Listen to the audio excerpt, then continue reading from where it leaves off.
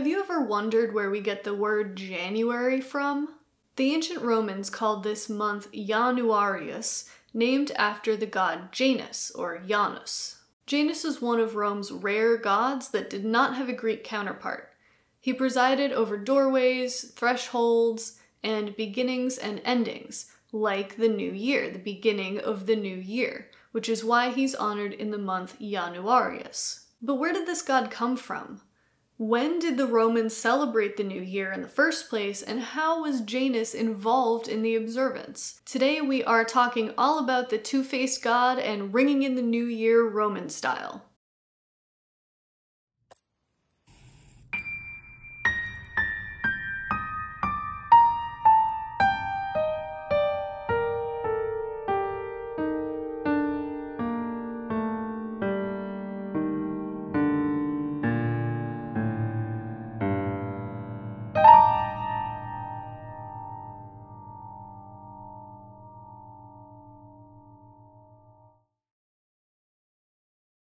Welcome to Hearth of Haemonia. My name is Kate, and today we are discussing the Roman New Year.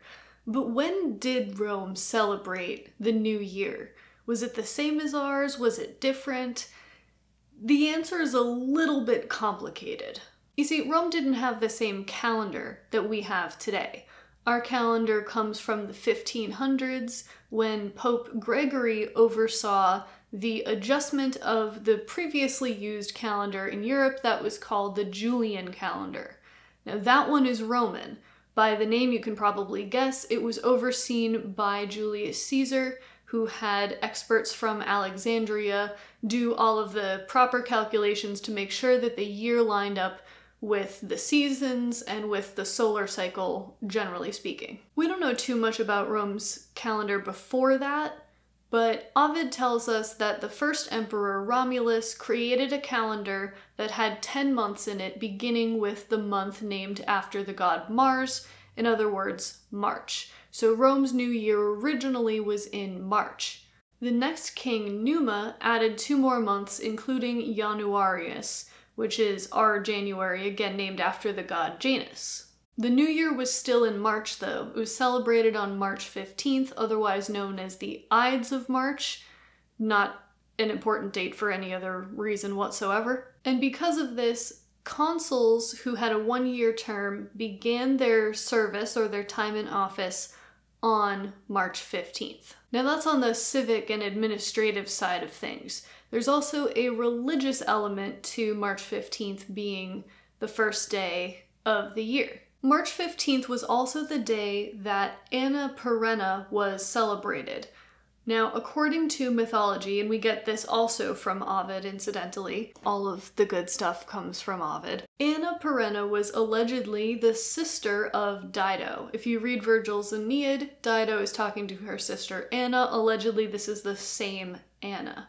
Now, after Carthage falls, she flees and runs into the Trojan refugees in Italy again. They have a big old argument because, well, you know. So Anna runs away, and I think like she gets turned into a nymph or something. Now I'm not really remembering. Something happens. I think she gets turned into a nymph. And anyway, this is all commemorated on March 15th. Now her name, Anna Perenna, is the feminine form of what could be translated as the eternal year, or the years that are always happening, basically, the perennial year. And so obviously you can see the connection between her name and the new year. So the Romans used to mark time by who was consul for the year. There were 2 consuls and they had a 1-year post, so it was very convenient to say, oh, this was the year that these 2 people were consuls together. It made it very easy, at least within, you know, a generation or so, to remember exactly what year you were talking about. And it was even more convenient because the consuls took office on the first of the year, so it was a very clean and even precise way of keeping time. But in 153, that changed.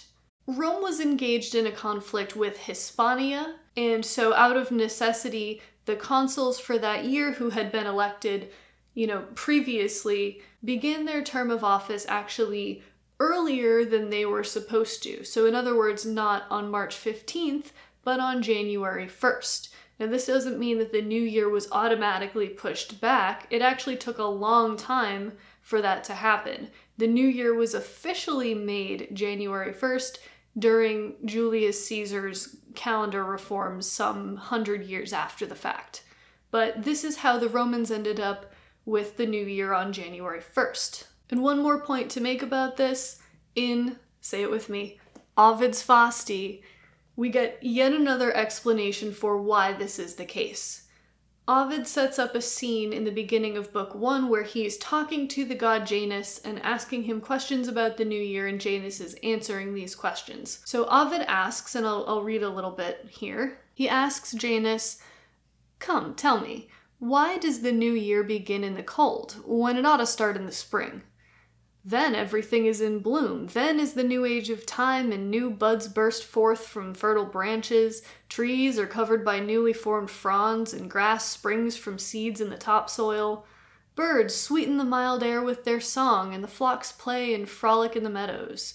Then the sun's rays are pleasant, and unseen the swallow builds a clay nest under the raised rafters. Then the land is cultivated and restored by the plow. This would rightly be called the new year." The god Janus answers with this explanation. He says that the new year corresponds to the solar new year. So at midwinter, in other words, the winter solstice or Yule, which in our calendar is December 21st, theirs it would have been a few days after the fact, that is the time when the sun is reborn, in a sense. It comes into its new cycle of growing. So the solstice is the shortest day of the year because the sun is hidden away for the longest, but then after that, the days grow longer and the sun has more of a presence in our lives. So Janus says that's the reason why January 1st is the new year, because it corresponds to the new beginning of the sun cycle. So after time, the Roman New Year ended up being the beginning of the month that honors the god of new beginnings, the god Janus. And as I said, Janus is one of those Roman gods, and you don't see them too often, but a Roman god who does not have a Greek equivalent. And this is because he's probably a native Italic god of some kind. It's possible that he came from Etruria. There is a god called Culśanś, I'm absolutely pronouncing that wrong, who had similar aspects to Janus, who was depicted very similarly in artwork.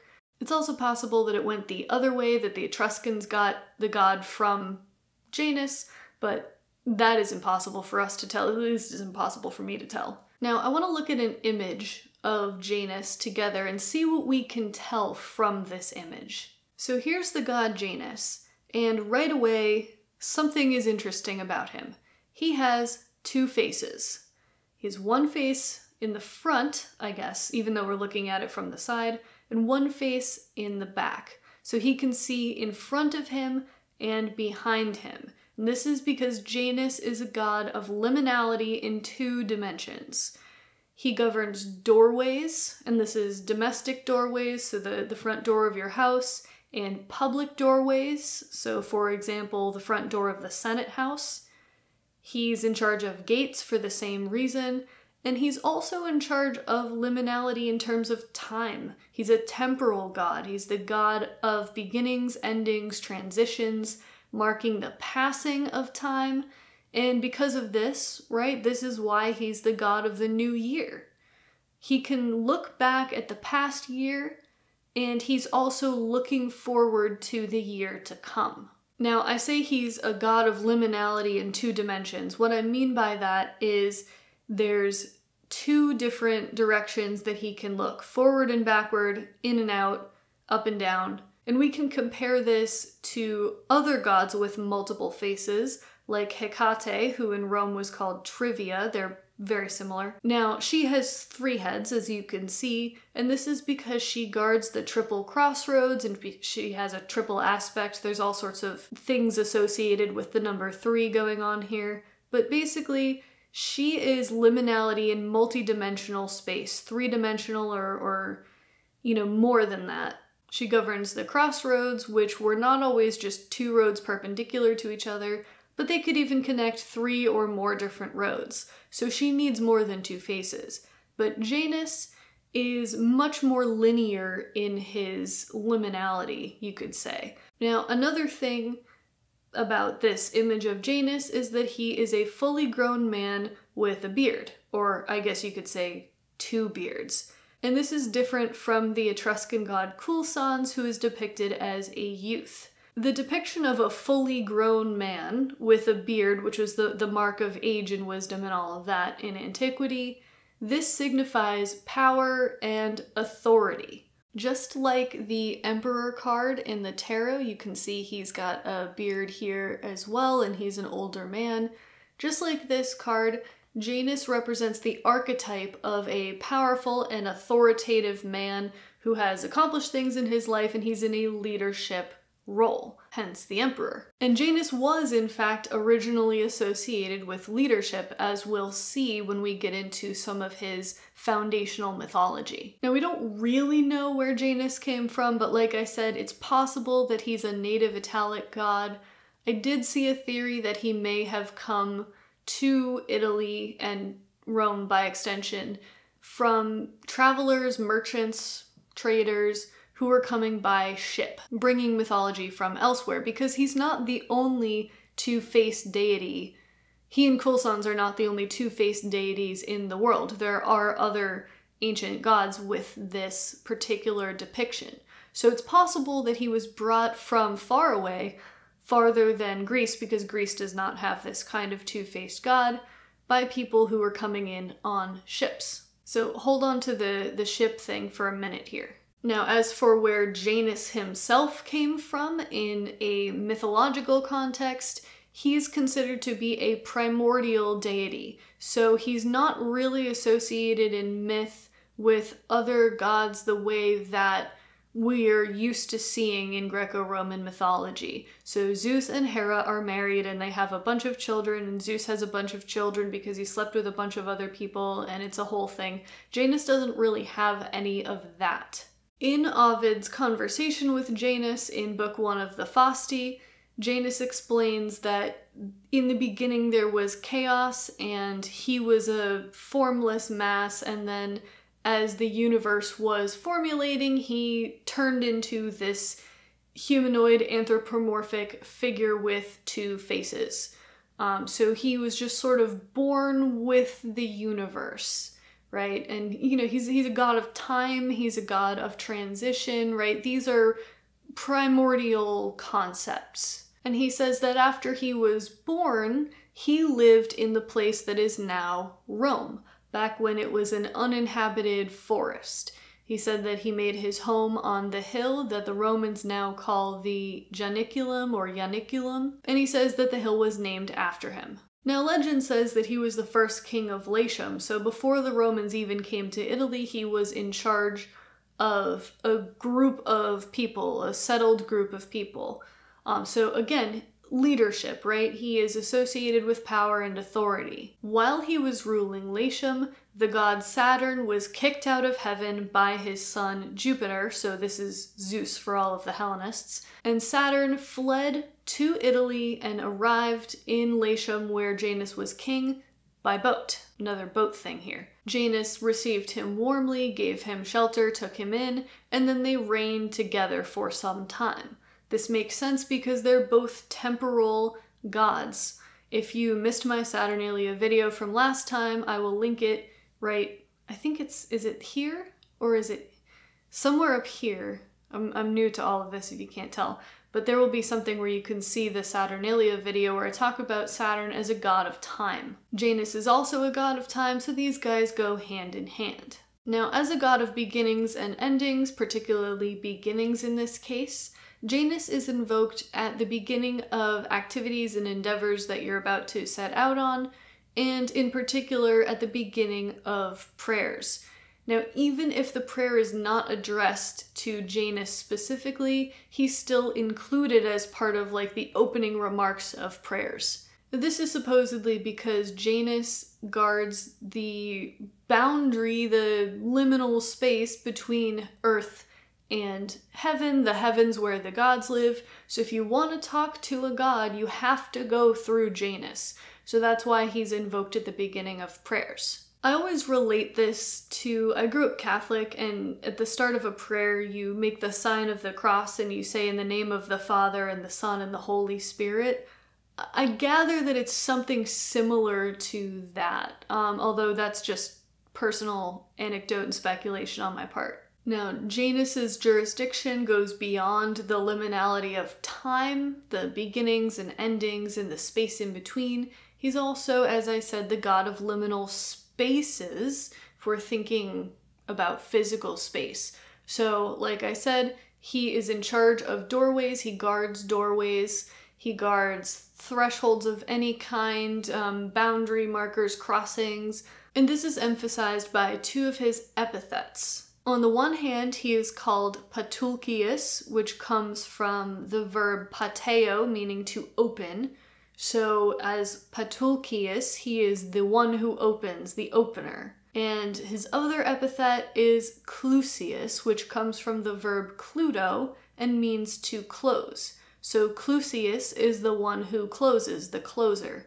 So he is Patulcius and Clusius because he governs both of these functions of doorways and thresholds and gates. Now, he wasn't just in charge of private gates like your garden gate, he was also in charge of public gates. And specifically, his temple had gates. And these gates had a military significance. When the gates were opened, that meant that Rome was at war. And when the gates were closed, that meant that Rome was at peace.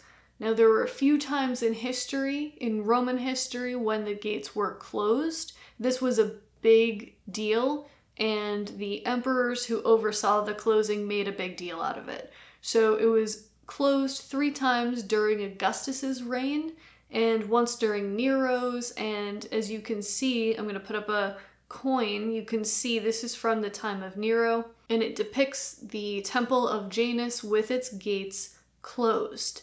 Now the inscription is a little hard to read, I'll type it out on the screen here, and this translates roughly to, in peace on land and sea, he, meaning the Emperor Nero, closed the gates of Janus.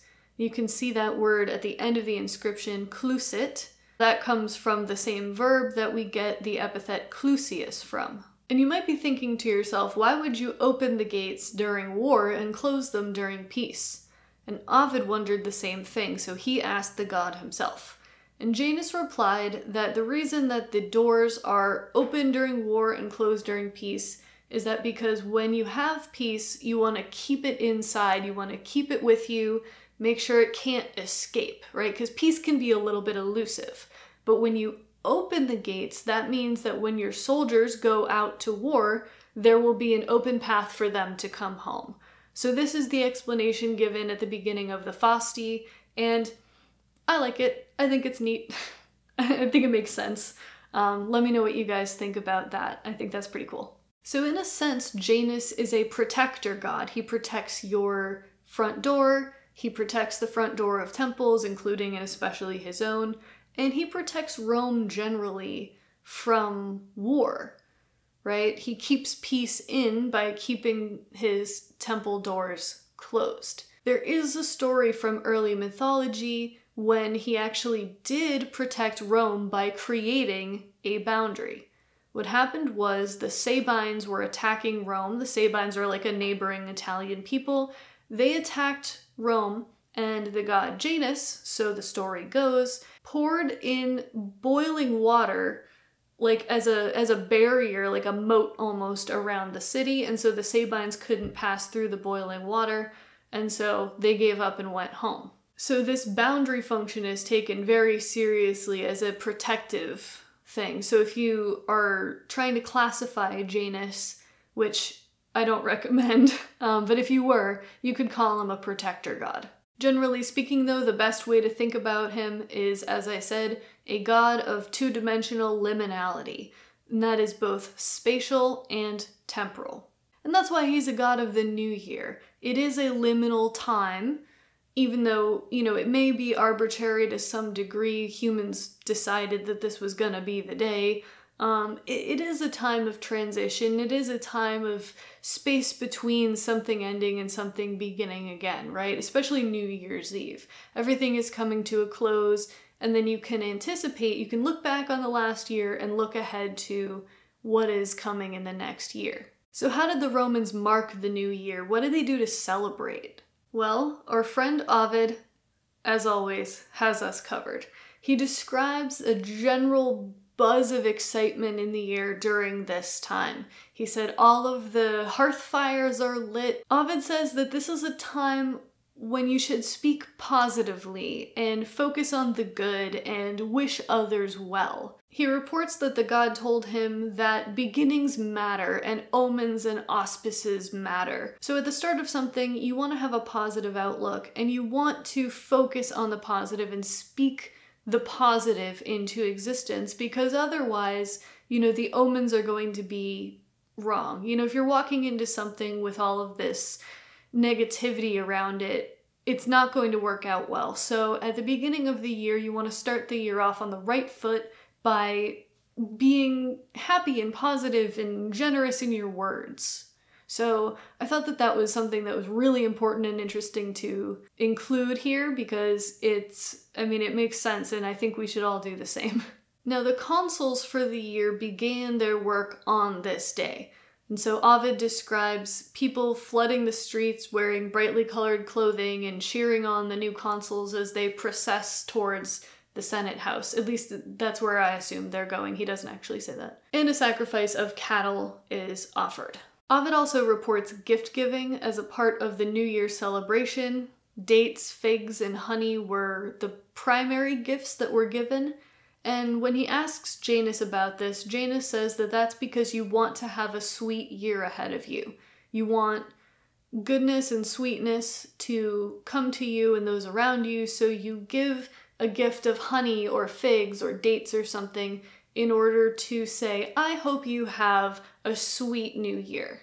So this is just like the speaking positive thing. It's all about setting the tone for the year, getting off on the right foot. So I hope that you all have your share of sweetness this new year. I hope that good things are coming to all of us. And I hope you enjoy this transitional time in our calendar, the weird space between Saturnalia and the solstice and New Year's. It's kind of a liminal time in and of itself. So I hope that you're enjoying this time, and I wish you a wonderful 2023.